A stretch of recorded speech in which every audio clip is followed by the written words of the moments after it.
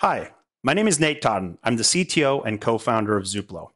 Zuplo is an API gateway that makes it easy for developers to ship amazing API experiences to their users. Today, I'm going to show you how to create an API out of data stored in Firebase's Firestore database in just a few minutes. Let's get started. I'm going to create a demo project here called Demo Firestore. And in just a few seconds, I have a live API gateway spun up. So let's go over here and create our first route in our API. I'm going to call this products. We're going to proxy a collection stored in Firestore that shares products. Products, and we'll just put a path ID. Now to authenticate, we're going to use our Firestore admin auth policy. Zuplo has a couple Firestore policies. The one we're going to use today allows us to authenticate to our Firestore database as an administrator.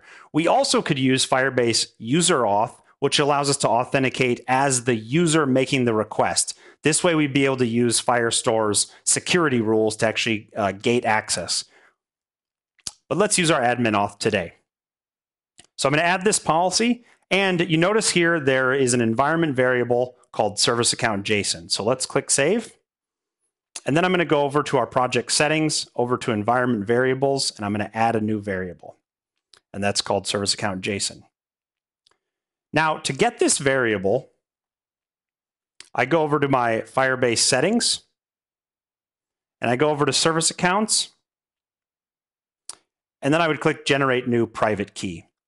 I've already done this, so I'm just going to use the value that I've copied. So let's go back over to the Zuplo portal, and this is a secret, and let's paste that value and hit save. So we'll go back over to our routes. Let's save those. And then we're going to open our route tester and give this a try. So products/ID, and let's just request product123 and hit test. Now, we haven't configured the proxy to the Firestore REST API yet, so we're just proxying against this echo.zuplo.io. This is just an API that basically echoes your response back to your request back to you. So the thing to notice here is that there is an authorization header. This is the header that was added by our Zuplo admin auth policy. It's added a JOT token, and this is the Firebase admin JOT token. So let's wire this up now to the actual API. So we'll use our URL rewrite policy here. And the URL rewrite policy allows us to take parameters from our URL or from the request, like the user, etc., or environment variables, and create a new URL for our request. In this case, I'm going to paste this in here. We're using Firestore's API. We're going to request this against our Firebase project, this environment variable, which we'll set in a second. Our database default, it's always default with Firebase. And then our products collection and the document ID, which is our parameter ID here. Save that, and I'll go over here and we'll set that last environment variable. And to get this, we go over to our project's general settings, and it's our project ID. Make sure we don't have space, and save that.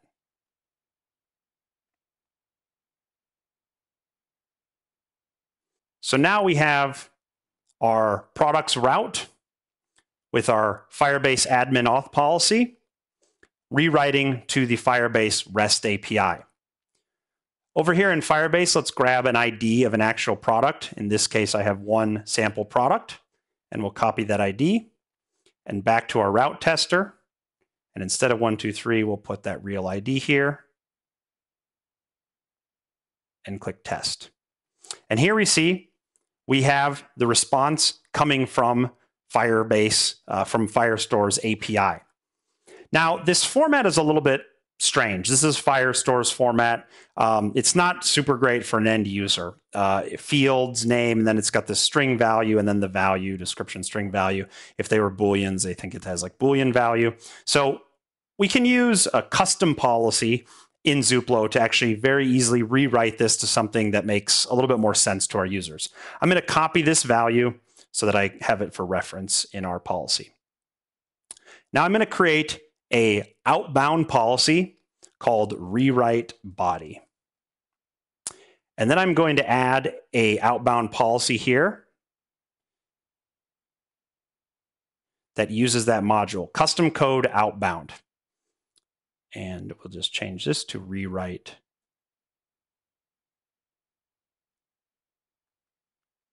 And so what's happening here is when the request comes in on this URL, the admin auth header gets added. The request goes out to Firestore's REST API. The response comes back, and now it's going to pass through this outbound policy, and then it'll be returned to the client. This outbound policy is a custom code policy. So this allows us to basically do whatever we want with code. This is TypeScript in this case, super easy. So here's the request that we got earlier from our test in the Firebase sort of shape. So I'm going to grab that body, wait, response. So this is the response coming from Firestore. So I'm grabbing that as JSON into this body. So this body is this here. And now what I'm going to do is I'm going to create a new object that I'm going to return in the response in the nicer shape. So let's call this data, and let's just make it super easy. Name.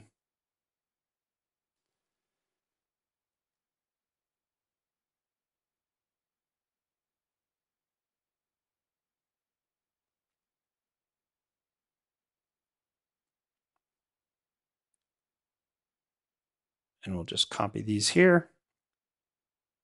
So we've got name, description, and price.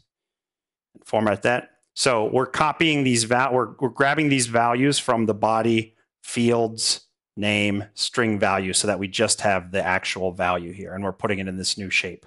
Now, responses and requests with our fetch standard API here, the web standard API, are immutable. So we need to create a new one. So I'm going to do new response.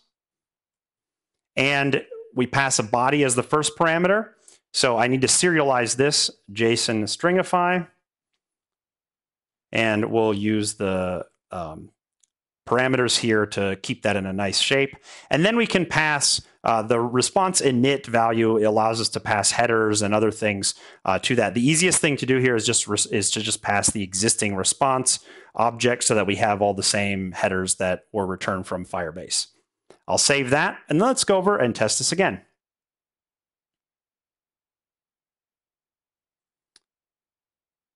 And there you see, we have a response in a super nice format, modified from that original Firestore format.